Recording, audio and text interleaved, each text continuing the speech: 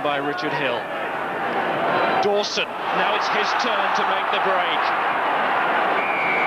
And England going to ground there. In goes Johnson, too aggressive as well. Now referee McHugh might have something to say about this. Johnson's shaking his head, but it was right in front of the ref.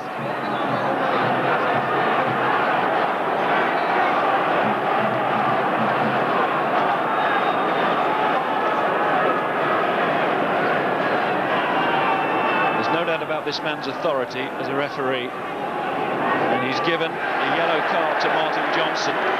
He thinks John Leslie's on the wrong side, but that's a stamp in the throat. I don't think he can argue with the yellow card there. Some would say it was generous.